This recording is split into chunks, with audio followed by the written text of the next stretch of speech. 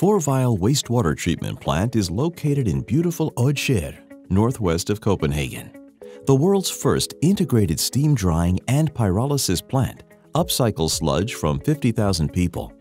The plant converts sewage sludge into biochar and district heating. It protects the groundwater as harmful pollutants are removed. The plant protects the climate as biochar captures and stores CO2.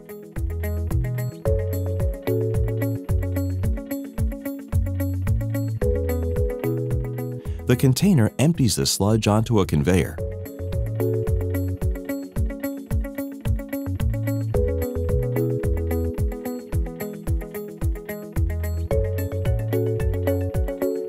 The sewage sludge contains 75% water when it is loaded into the steam dryer.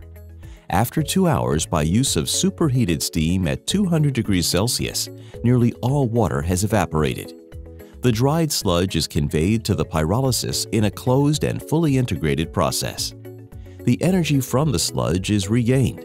First, it is used for the pyrolysis process, then for the steam drying process, and last, for local or district heating.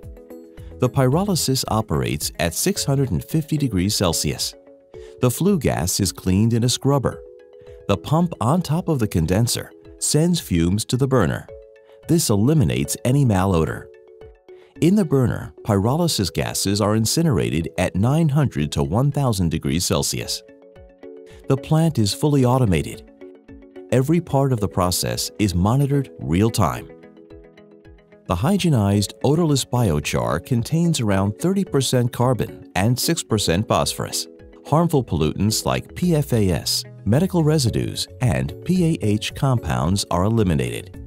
One plant saves 3,500 tons of CO2 per year and protects our drinking water. The AquaGreen Hecla technology, sustainable biomass treatment for a greener future.